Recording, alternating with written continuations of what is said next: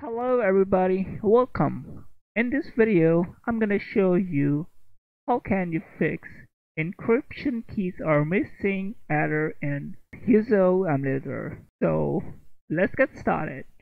To fix this error, you'll need latest prod keys for your Yuzu Emulator. So go to Files, open User folder, go to Keys folder, and as you can see, this folder is empty. So you need latest prod keys. So I have a latest prod keys, keys 13.0.